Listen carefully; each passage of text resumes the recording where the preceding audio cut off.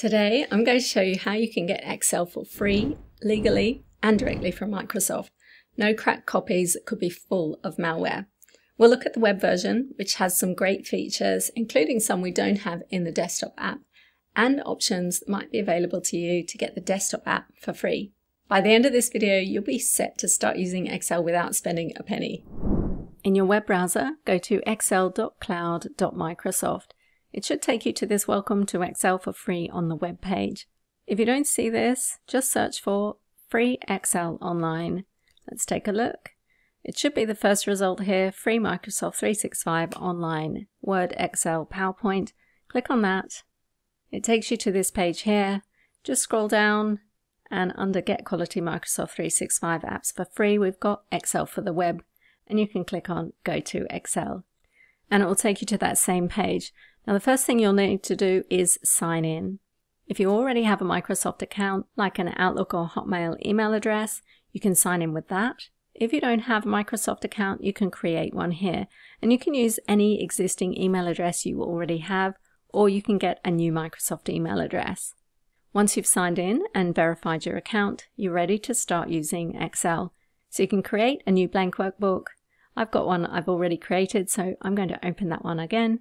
The interface is similar to the desktop version, and you can use all the standard Excel features, including formulas, inserting pivot tables and charts, conditional formatting, and more. Notice the ribbon here is in the new compact single line layout, but you can change it via the drop down here to show the classic ribbon you're familiar with from the desktop version. Your Microsoft account comes with a free OneDrive account where your files are automatically saved. We can see that here. Plus, you have access to other Office apps like Outlook, Word, PowerPoint, and more, which is pretty cool. Once you're signed into Microsoft, you can quickly create a new workbook, simply typing in excel.new, press enter, and this opens a new file ready to go and automatically saves it to OneDrive. While Excel for the web initially lacked features from the desktop app, it's now much closer in functionality and new features are being added every month. Which means by using Excel for the web, you're among the first to try out Excel's latest tools and improvements. In fact, there are some new features in Excel for the web that we're still waiting for in the desktop version. For example, the formula authoring experience in Excel for the web is more user-friendly, especially for beginners. You can see here the tooltip is much more comprehensive with a description and list of the arguments and what they mean. You can also click the link at the bottom to learn more about the function. Of course, if you're familiar with the function, you can collapse this box to just show the regular tooltip that we're used to. You can also left click and drag to move it out of the way, or you can click the X to collapse it all together. And if you want to bring it back, click the icon here and expand it as required. So as I start to type in the formula arguments, it moves through the argument list, highlighting the next step I'm up to. So here I want the lookup array, which is my product column, and then I'm on the return array, which is the category. Close parentheses on XLOOKUP, press enter, and it returns the results as you'd expect. Another nice feature of Excel Online is the ease of moving and inserting rows and columns. To move a row or column, place your cursor to the left of the row number. My cursor changes to a hand. I can left click and drag, and as I drag it, I get a little tooltip telling me where it's going to insert the row.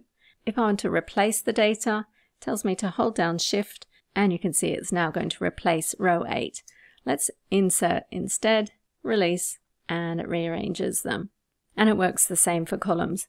Now to insert a new row or column, move your mouse above the dot until it changes to a plus. This will insert a column to the right. Equally, I can insert a column to the left by moving my mouse to the left dot until it changes to a plus. And now I have a column to the left and to the right.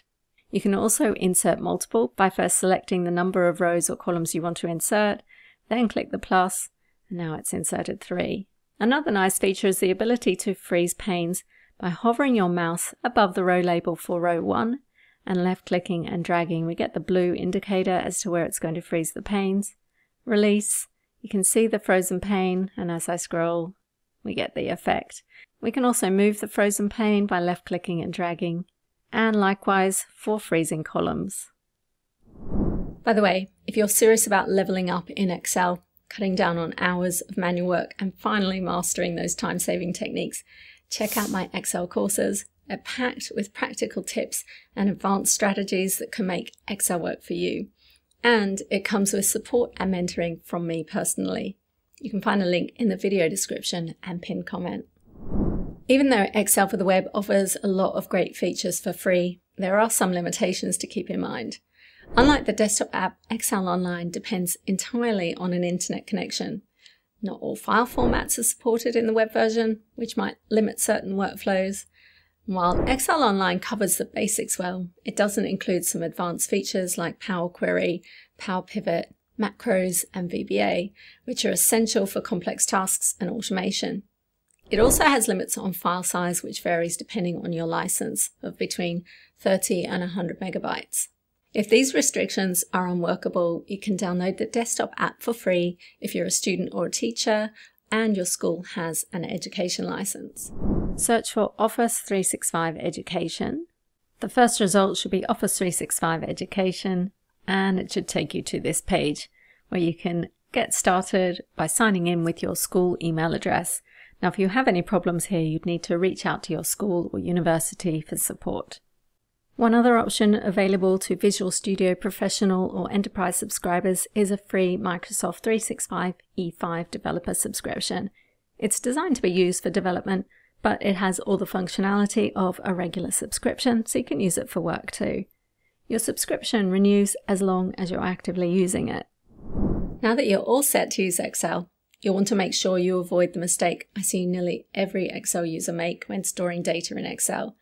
Because when you get this wrong, it makes writing formulas and creating pivot tables way more difficult, if not impossible. So check out this video next, where I show you the correct way to store data in Excel for an easy life. I'll see you there.